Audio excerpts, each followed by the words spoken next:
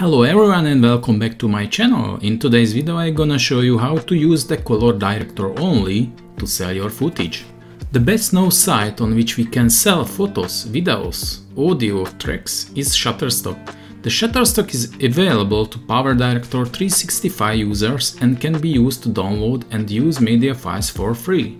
But not everything can be downloaded. Only media files that have been agreed between Shutterstock and Cyberlink can be downloaded, of course. Since we are going to make a video footage, I choose to search among the videos only. I'm looking for a couple of videos made with a green screen background. I randomly open a video and see how much it sells. $50 for the SD version, not bad. In this video we will make a footage with a green background. Without a physical green background, we will use the ColorDirector only. I will use this underwater scene where this small fish swims happily. We will change the background to green. What you see now is the ColorDirector user interface. I already imported the video clip.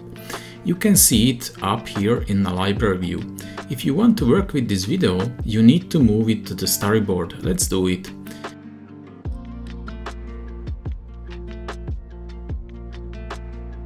Use this slider to view the content of the video. Since the video is a bit long, let's cut out a related part.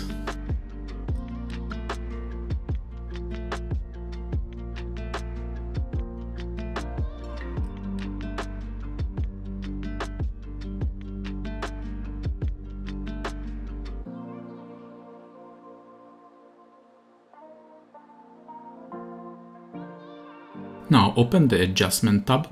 Select the Brush Mask tool from the Regional Adjustment section.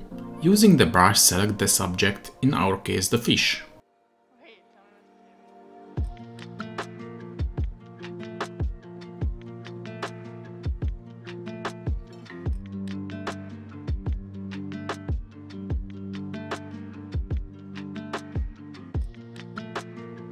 Below is a button here, Start Motion Tracking. This will start a video and let you see if the selected part is properly selected on each frame. We can pause the playback when we detect an issue in selection, correct it and let's move on. Again the same issue.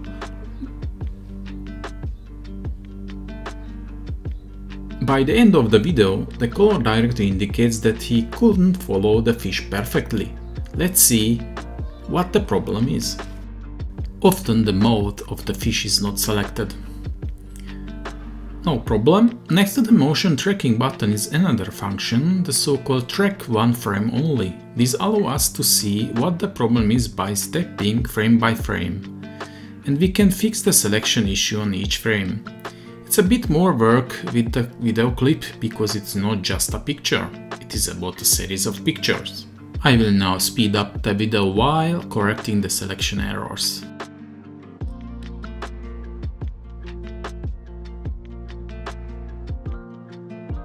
It's look pretty good now. When the motion tracking selection is complete, invert the selection mask. We can do this using this icon here, or open the green blue screen maker section and hit the invert mask icon. Now the environment is selected. Click on green square to change the background to green, or on blue square to blue. There is a third option which allows us to set any color as a background. The reason for choosing the color is when are working with a green subject, such as plants, people in green clothes, etc. we need to set a different color than green in these cases, otherwise the subject will also become transparent on our videos. So we always choose a background color that doesn't exist or occurs only very rarely in our subject. But now I leave the green background for the fish. By clicking on these two dot icons, we can play the finished and the original videos side by side.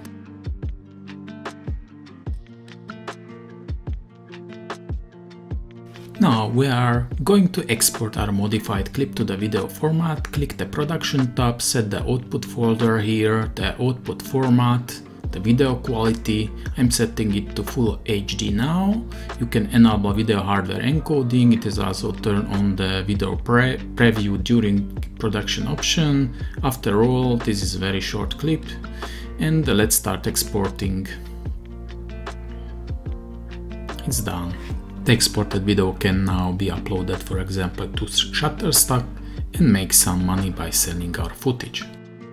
Finally, we're going to use our finished clip in our video.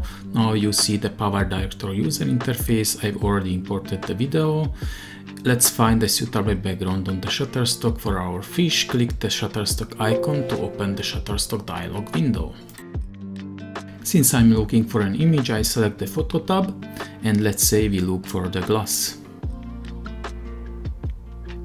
Here are the results listed. Let's see what we can find here.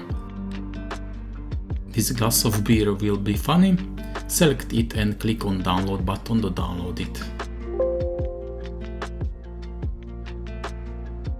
The downloaded video will be found in the downloaded section. Drag it onto the timeline.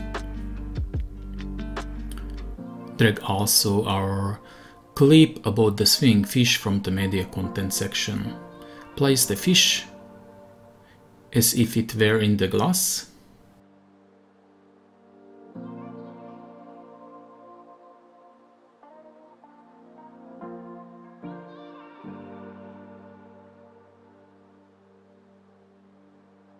Then open the clip property dialog about the fish. In the chroma key section, set the color to green. This eliminates the space behind the fish and it becomes part of the picture. Close the dialog and play the video. Not bad.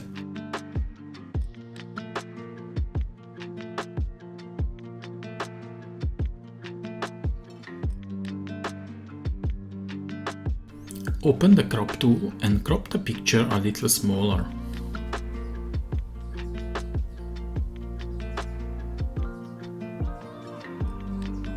Okay, let's play it again. Correct the fish position.